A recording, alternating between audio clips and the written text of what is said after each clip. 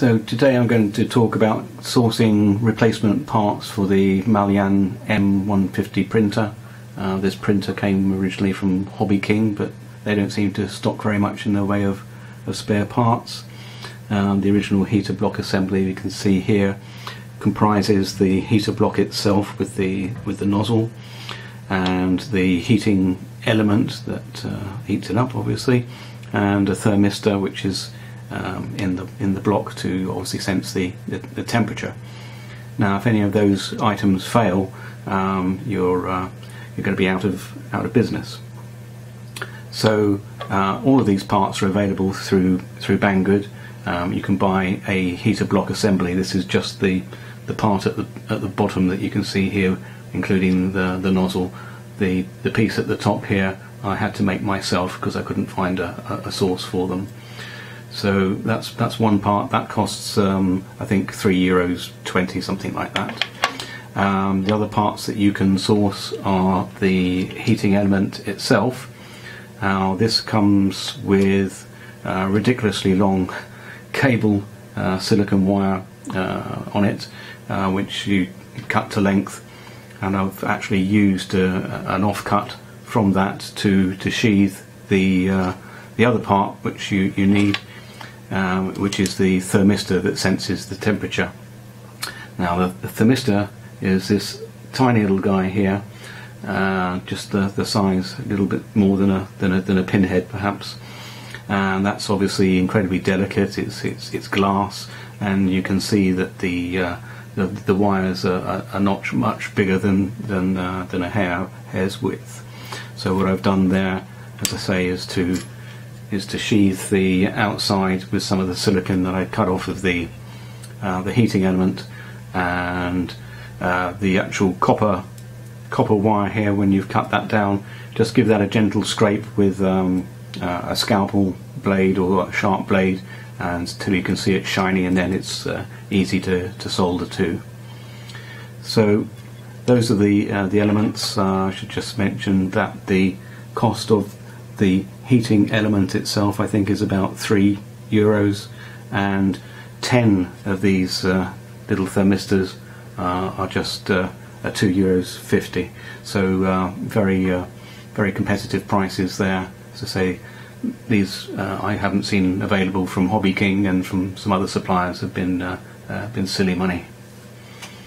So how would we know if a thermistor or the heating element is faulty, and how do we know that these are equivalent to the ones that are installed? Well, the easiest way is to measure it. So for example, this is the connector from the thermistor supplied, and if we on resistance probe that, we get 152 kiloohms. Now if we compare that against the one from Banggood, 149. So this obviously is in free air and not in the block itself, which is going to make a small difference. But they're not a million miles apart, so we know that the thermistors they tally up.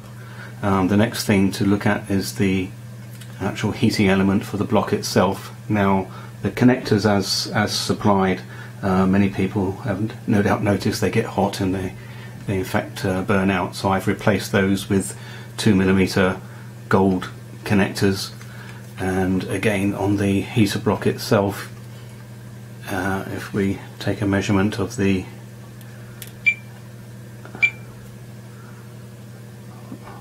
connection there,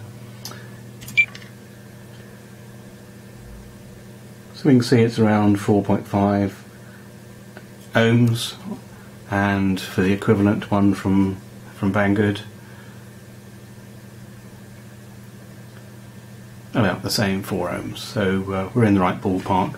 So if you're troubleshooting the thermistor, you know is going to be in the order of 140 K at normal room temperature.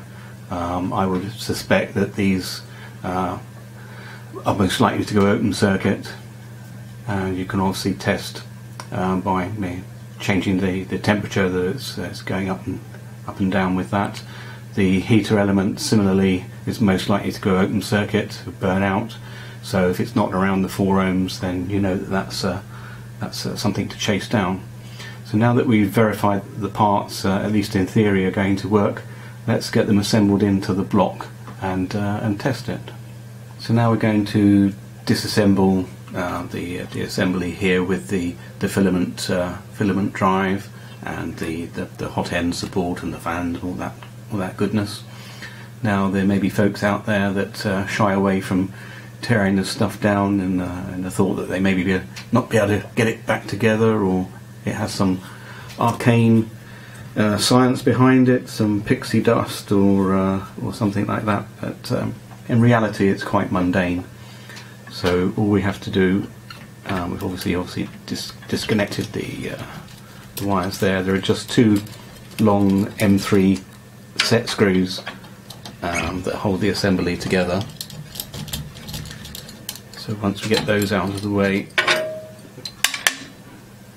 we can remove the fan and the heatsink that is behind that, and you can now see the filament drive.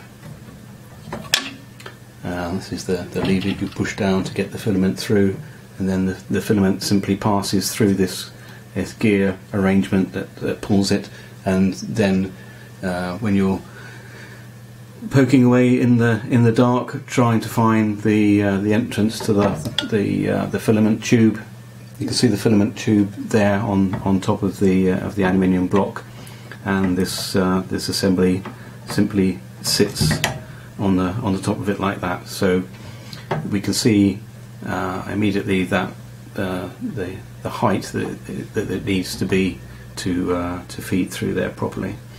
So we can remove this cable from the filament drive for the moment. The fan and the heatsink assembly we can move out of the way also, and pretty much all that we're left with is the heater block itself. Now that's held in underneath again by 2 small M3 screws.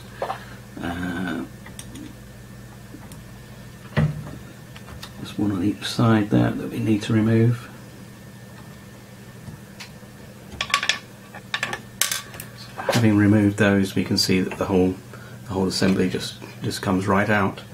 There's nothing, as I say, very magical about it at all. Having assembled the components for the replacement here, the only thing to note is that the actual heater block on the replacement one sits lower than the original. So when we set the bed height, having replaced it, we'll have to set the bed as low as possible before we do the auto home, otherwise it's going to bash into the surface there.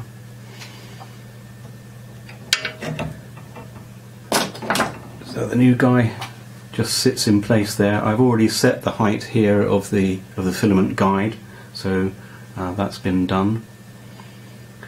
Then it is a simple matter of replacing the 2 M3 screws, cap screws in the base.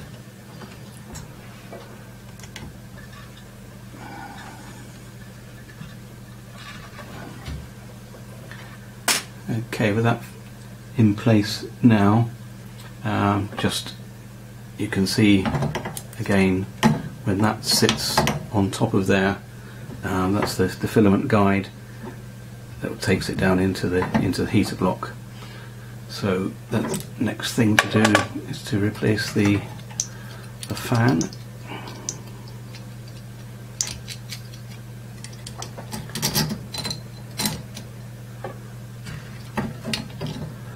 So these 2 long screws here just sit in, mate up with the holes on the stepper motor. So now everything is in place. We have the new heater block, and we've wired that up, and we put the thermistor connections in and reconnected the drive for the filament drive. I'm just going to lower the bed and do the zeroing before we do the final test. So here I'm just feeding the filament through into the hot end that I've preset the temperature on, and in it goes. So just check that that's extruding. Yep, that's working fine. So now just push an extra little bit through, make sure. And now we're printing the test cube, which is included on the SD card from the printer, and just finishing the print there.